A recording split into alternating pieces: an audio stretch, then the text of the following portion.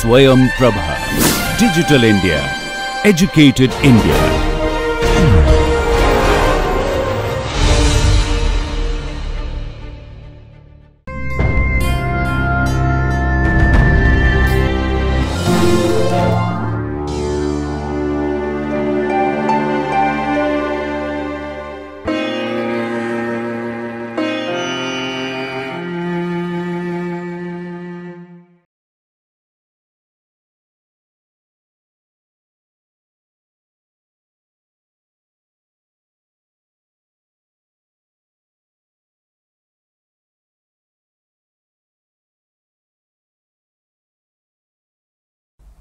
Good morning, dear students. We were learning about the chemical mediators of inflammation in the last class. So, we learned that chemical mediators are substances that initiate or regulate the inflammatory response. They could be either cell derived or plasma derived. We learned some of the cell derived mediators in the last class, which are vasoactive amines like histamine, serotonin. We also learnt about arachidonic acid metabolites, which give rise to two pathways producing important chemical mediators like prostaglandins and leukotrienes. So, we will continue and learn about some more of these cell derived and plasma derived chemical mediators in today's class. So, next we learn about a very important group of chemical mediators, that is complement system. Now, complement system is a group of plasma proteins, and as the name says, they complement or assist the immune system to destroy the bacteria or the pathogens. Now, these are produced in the liver. Most of the plasma derived mediators that are involved in inflammation are produced in the liver and released into the circulation. Now, normally these complements are in an inactive form. In the absence of inflammation, they are in an inactive form. But once an infection occurs, they get activated, and then it results in a cascade. One gets activated, activates the other. So, a series of complement proteins get activated in inflammation and are responsible for various effects of inflammatory response. So, as you can see here, there are 9 complement proteins C1 to C9. It does not mean that C1 is generated and then C2, C3, C4. It is not according to how it is generated in the sequence. It is named as how it was discovered in the early days. So, C1 is generated first. So, we can see this, the complements are activated whenever there is an infection. So, infection is the trigger for complements to be activated. There are 3 mechanisms by which the complements are activated. The first and the most important is a classical pathway.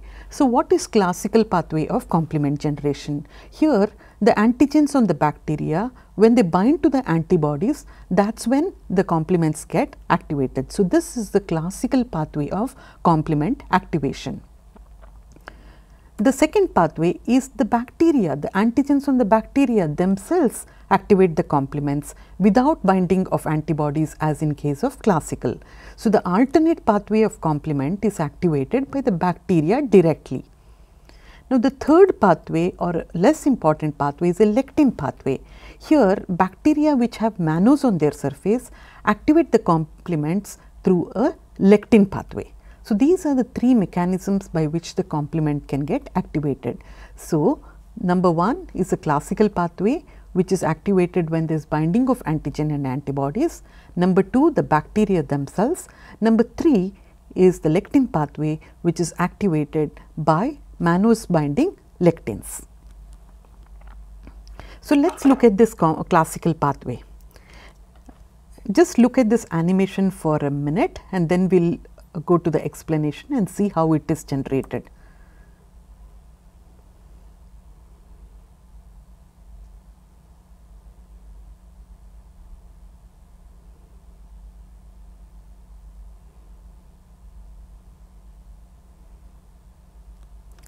So, let us go back to this.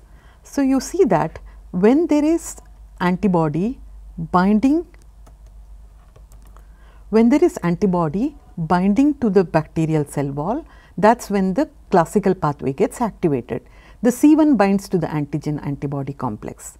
This cleaves the C4 to C4A and B, and then 2 to 2A and 2B. Now, this 4B and 2A combines, and this is what is called as a C3 convertase. As the name says, C3 convertase converts C3 into C3A and C3B. Now, C3B comes and binds back to the C4B and 2A, and this is now the C5 convertase. So, C5 comes and binds to this and gets split to C5A and 5B. Now, the 5B that is generated here binds to the bacterial cell wall. Now, this consecutively activates C6, C7, C8 and several of C9, which forms a bore or drills hole into the membrane of the bacterial cell wall, resulting in cellular lysis. So, this is the classical pathway. So, we learnt here that classical pathway begins when there is an antibody binding to the bacterial cell wall. This attracts the C1 complement protein. C1 cleaves C4 and C2. The C4B and 2A is a C3 convertase, which converts C3 to 3A and 3B. 3B again binds to the 4B 2A and is now C5 convertase, converts C5 to C5A and B. 5B comes and attaches to the bacterial cell wall and consecutively activates C6, 7, 8 and 9, and the 9 forms a hole on the bacterial cell wall, causing cell lysis. So, this is the classical pathway of complement. The C5B to 9 is called as the membrane attack complex. Now, let us look at the alternate complement pathway. As we learnt, alternate complement pathway does not involve binding of antibodies to the bacterial cell wall. Here the bacteria, the bacterial antigens themselves activate the alternate pathway. Now, in this pathway, because of the bacterial infection, some of the C3 that circulates in the blood gets cleaved to C3A and C3B. The C3B attaches to the bacterial cell wall, and then there are factors called as factor B and D, which are also present in circulation, which bind to the bacterial cell wall along with the C3B. Now, this converts the B to BB and BA. Watch this, the BB along with C3B is the C3 convertase here. Now, the further steps are similar to what we saw in classical complement pathway. So, this cleaves the C3 into C3A and C3B. The C3B further attaches to this complex, and this is now C5B convertase. So, this attaches to C5, causes C5 convertase to C5A and C5B. C5B attaches to the cell wall, and the subsequent steps that you saw in the classical pathway is what is formed in alternate pathway as well, and you have the C9 which is formed, drills holes on the cell membrane of the bacteria and is the membrane attack complex. So, what are the functions of complement in inflammation? Number 1, C3B acts as an opsonin. We learnt in the previous class that bacteria, for them to be recognized by the phagocytes, they need to be coated by substances called as opsonins, and some of the known opsonins are the complement component C3B. Chemotaxis, the C5A that is generated during the complement cascade is a potent chemotactic agent. It attracts neutrophils. C3A and C5A are called as anaphylotoxins because they cause vasodilatation and increase permeability. They basically do this by activating the mast cells, releasing histamine. So, C5A and C3A are called as anaphylotoxins. And as we saw, the C5B to 9 is the membrane attack complex that drills hole on the bacterial cell wall, resulting in cell lysis. So, we can see here the complements are involved in every step of the inflammatory response in that occurs when there is infection. So, this picture shows the same. We can see here that on the right side below, you can see the bacteria are coated by the C3B, which are opsonins. This attracts the phagocytes and they phagocytize the bacteria which are coated by C3B. On your left lower corner, you can see that the C3A and C5A are acting on the mast cells to release histamine and thereby causing vasodilatation and increased vascular permeability. Also we see that C5a causes attraction of phagocytes. So, chemotaxis, it attracts the phagocytes to the site of bacteria. And on the top we can see the two pathways of generation of complements, the alternate complement which occurs when there is only the bacteria activates the complement pathway, and the classical pathway is when the antibody and the antigen complexes are formed. Next, coming to the plasma derived mediators. We already learnt about the complements. Now, the other factors that are involved in inflammation are the plasma derived factors, which include the fibrinolytic system, the clotting system and the kinin system. All the fibrinolytic and the clotting system converge at the complement system, thereby producing various complement factors which we just learnt play an important role in inflammation. The kinin system, the bradykinin that is generated through the kinin system causes vasodilatation, increased vascular permeability, and is also important for the generation of pain that you get at the site of inflammation. The next cell derived molecule is platelet activating factor. It is also generated from the membrane phospholipid, just like leukotrienes and prostaglandins. The source of platelet activating factor are the mast cells, basophils, neutrophils, macrophages and platelets themselves. So, you can see a wide range of cells that produce platelet activating factor. It has multiple effects in inflammation, one of them being platelet aggregation. So, it is produced by platelet and it activates platelets and causes aggregation of platelets, and also it causes vasodilatation and increased vascular permeability. Next, we have nitric oxide or NO. So, nitric oxide is normally produced by endothelial cells. Again, we learnt in the last class that macrophages can produce nitrous oxide in inflammation by the production of an enzyme called as INOS that generates nitric oxide by macrophages in inflammation. So, what is the action of nitric oxide? It causes vasodilatation and is also a potent microbicidal agent. So, you can see here the endothelial cells are producing the nitric oxide and they themselves act on endothelial cells, causing vasodilatation. In addition, macrophages generate nitric oxide during inflammation because of the activation of the enzyme INOS, and the nitric oxide that is produced by the macrophages results in microbicidal killing. So, to summarize the key concepts about chemical mediators, we learned that vasoactive amines, the important ones here are histamine and serotonin, result in vasodilatation and increased vascular permeability. The next set of chemical mediators are arachidonic acid metabolites. In this group, we have the prostaglandins and the leukotrienes. Both of them are responsible for various inflammatory responses.